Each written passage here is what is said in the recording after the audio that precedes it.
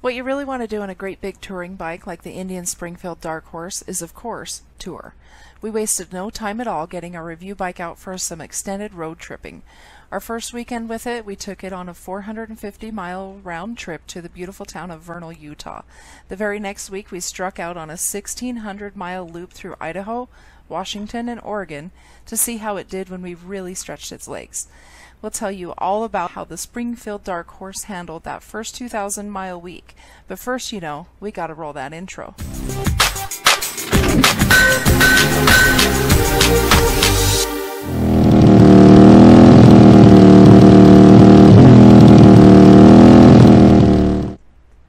Indian summer continues and we're loving it. Here's some footage from our trips. Keep in mind our demo bike has the following genuine Indian upgrades: Thunderstroke Stage 1 slip-on exhaust, Thunderstroke Stage 1 performance intake, front fork driving lights, and 16-inch 8-hanger handlebar kit. See Total Motorcycle Web and Indian Summer Episode 9 First Ride and Review for more info. The 16-inch 8-hanger bars are an upgrade from the standard 12-inch. The height of the grips put my hand level with my shoulders, providing me with excellent riding posture. I was excited to see how the bars performed for me after long days of riding. Our longest one-day stretch totaled 8 hours in the saddle, and I was really impressed with how I felt about the positioning. After the learning curve, realizing I didn't need to hold on near as tight as I was, my arms and hands were relaxed and I didn't get tired. At the end of the day, my back didn't hurt as the height of the bars and positioning of the saddle insisted on my body maintaining appropriate posture even when leaning tight into the curves. I was up and ready early the next morning, looking forward to another day of riding.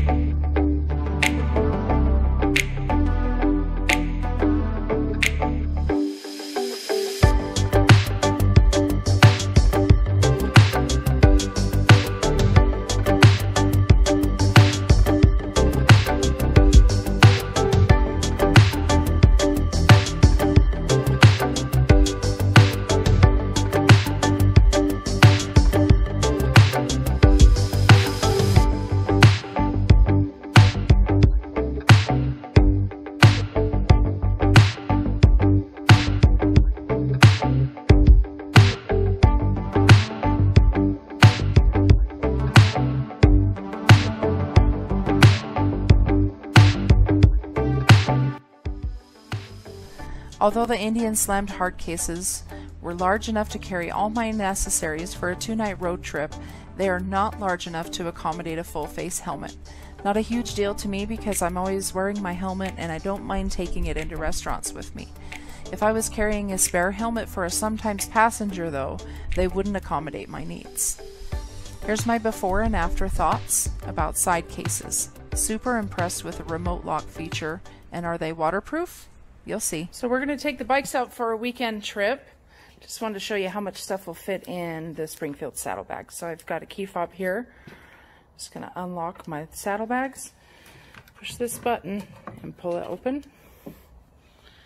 And the same with the other side. Lots of room in there. Not sure I could get a full face helmet in there, but I've got room for all my bags and stuff. So got my overnight bag here, shampoo, sunscreen, blah, blah, blah. Here's all the luggage we need for the weekend. Swimsuits, clean socks. Here.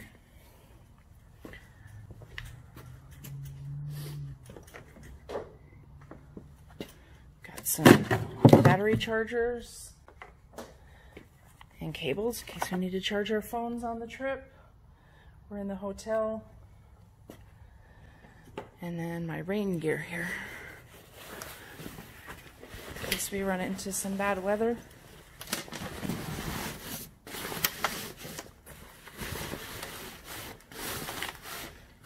Smells like rain gear.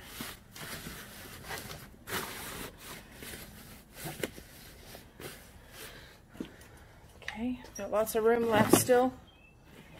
I'll take an extra vest.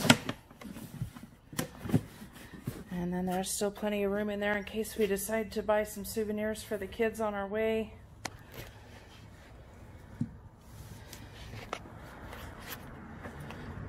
And we're ready to go. What's awesome about these saddlebags is they close and they lock. And when you get to the restaurant, you can and don't have to worry about anybody getting into our stuff. The one thing is, because they're affixed to the bike, you need to put your stuff in bags so you can grab it easily to take into the hotel instead of detaching the whole bag. I'm pretty excited to go. We're going to have a good time. Okay, so we just got home from day 2 of our little road trip. Lovely weather out there. It's been raining most of the day. We got a good downpour on the last 100 miles of the trip. Our trip timer says we went about 450 miles in 2 days, so half of that was today. Springfield, ready for a wash as soon as the weather cleans, as soon as the weather improves. Won't take on very many bugs, but he's a dirty boy.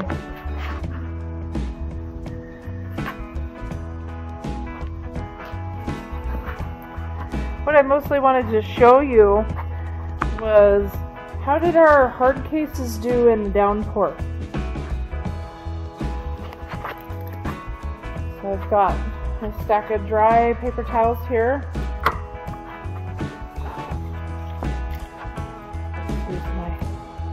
Unlocked it with my handy switch. Okay, here's my purse holster. It's completely dry. There's our laundry.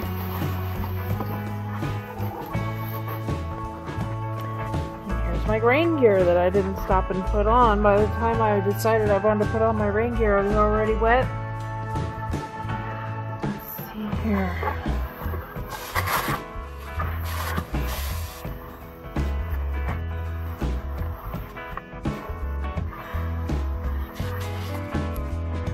Dry.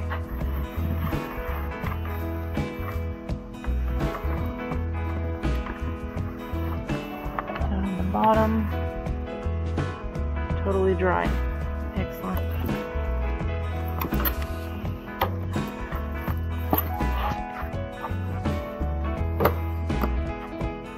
The other side.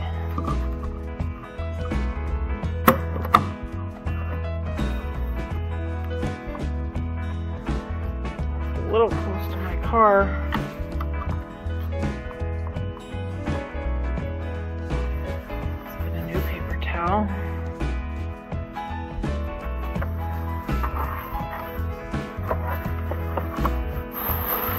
Bottles of water we brought with us.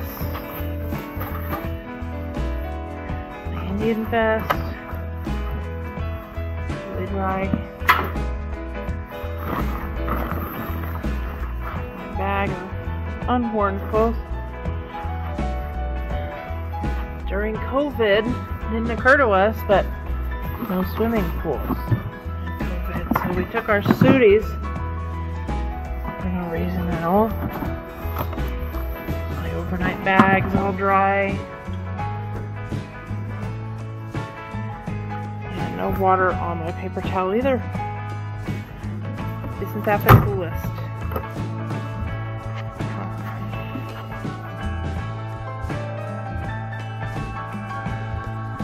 The cruise control made me feel absolutely spoiled. It was easy to operate. The controls are located in an easy-to-reach position near the right side grip, and the console displays an indicator light that stays on once you've turned on the cruise. It has a resume function, just like the settings in newer motor vehicles.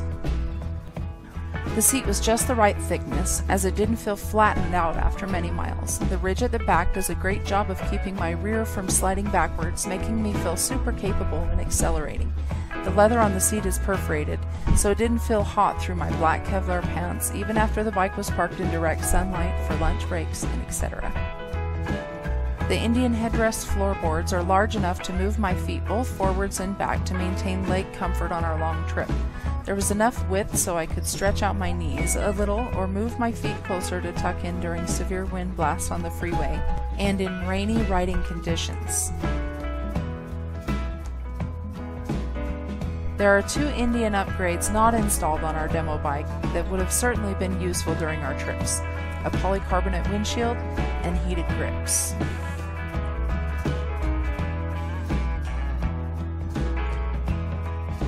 Our 2020 Indian Springfield Dark Horse is turning heads, and we're having a great time on it. Be sure to watch for upcoming episodes of Indian Summer here at Total Motorcycle. Please like, leave a comment, and if you're watching on YouTube, subscribe and ring that bell.